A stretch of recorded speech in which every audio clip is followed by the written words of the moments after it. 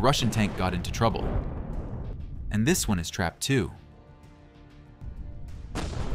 Boom! Another one. For this missile, no barriers exist. It always reaches its target.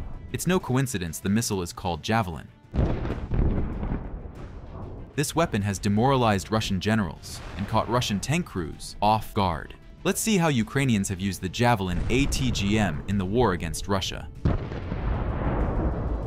A soldier uses the Javelin to strike a Russian armored personnel carrier. The missile soars into the sky before sharply targeting the vehicle. This attack mode is called top attack, allowing it to strike any armored target. Here's the missile being used in direct attack mode. This mode is chosen when the target is in an open area without obstacles.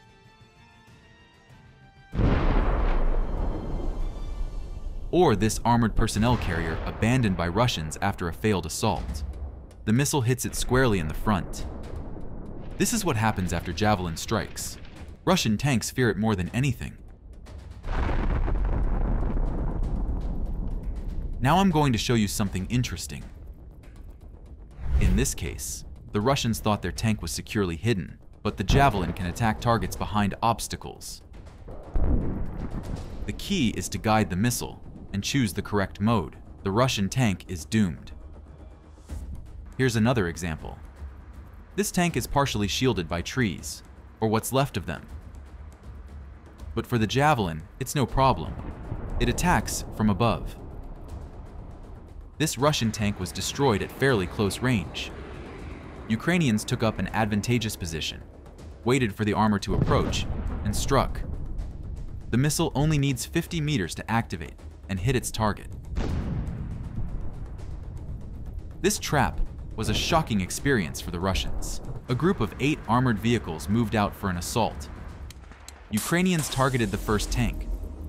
The crew had no idea it would vanish in moments. Another shot. Target destroyed.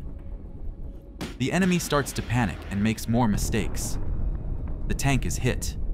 These tankers didn't make the right choice, but they tried. A Javelin missile hits the tank, but it keeps moving and retreats into the forest belt. A massive explosion sends the turret of the Russian tank flying tens of meters into the air. Excellent ambush, Ukrainians. Do you remember this video? This marked the victorious path of the Javelin ATGM. Over several years of war in Ukraine, Russians have failed to reduce the effectiveness of this system. They tried various methods, mainly welding cages onto tank turrets, which backfired. These didn't stop the missiles. That's why in Ukraine, these setups are called barbecue grills. No explanation is needed for why. The Javelin isn't just for anti-tank defense, it can also target other objectives. For example, there are confirmed cases of Russian helicopters being destroyed. Here's how a BM-21 Grad was hit. Ukrainian troops approached it closely and guided the missile. Russian MLRS lack any armor, so the Javelin easily destroyed the target. Or take this anti-aircraft system on a vehicle chassis. Ukrainians waited for the Russians to prepare it for use and struck. The vehicle, loaded with ammunition, was obliterated. The Javelin system can also target low-flying, slow-moving attack helicopters. A Ukrainian soldier aimed and launched a Javelin missile. The system can strike targets up to 4,750 meters away. A flash and black smoke. The helicopter is hit. Or this video. A Russian helicopter flew at extremely low altitudes to avoid Ukrainian air defense systems. This tactic works against traditional air defenses, but not against the Javelin. A clean hit. The cost of one such helicopter starts at $15 million, while the Javelin missile costs $150,000. This Russian helicopter was flying in a pair. The missile struck the tail of the second helicopter, disabling it. It had only seconds before it crashed to the ground. Even if the helicopter flies at an altitude above 4,000 meters, the Javelin can still hit it. The maximum flight altitude of the missile is 4,200 meters. Friends who fight on the front lines shared instances where the enemy tried to jam Javelin missiles using electronic warfare. It didn't work.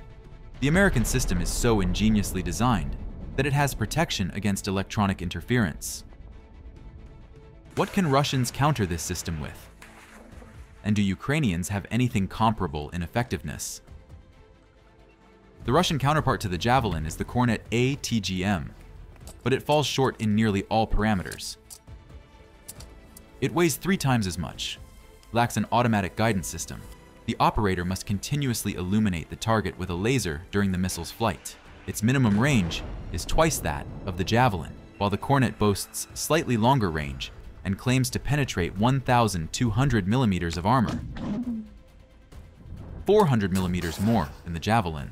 These advantages are hard to utilize. The Javelin is a fire and forget system. The missile independently reaches the target, while Russian operators must remain exposed, laser illuminating the target. This reduces efficiency and puts soldiers at risk. However, the Kornet is highly versatile, available in many modifications, and mounted on various platforms. Its numerical advantage allows Russians to achieve some results. Interestingly, Ukrainians have captured many Kornets as trophies. There are dozens of videos of successful strikes against Russian forces using these systems. Here's a Russian tank in the Kornet's sights. A flash marks the hit. Another tank, this time a T-90M Pro Rev, was struck by a Kornet. Ukrainians later finished off the tank with a drone. In this video, Ukrainians observed the Kornet missile's trajectory through the Stugna's screen. The tank is destroyed. Here's an impressive example. A coordinated attack using both Javelin and Kornet systems. On a Russian tank, the Javelin strikes from above, while the Kornet hits the front. An intriguing scenario that left the tank no chance. And this video is from the realm of fantasy. The Ukrainians identified an enemy squad armed with Kornet PTRKs and fired Stugna at them. The Ukrainian counterpart is the Stugna P ATGM, functionally similar to the Kornet. It matches it in efficiency and parameters. The Stugna allowed Ukrainians to compensate for the insufficient number of Javelins at the front. There are dozens of videos showing Russian tanks and other armored vehicles destroyed by this system.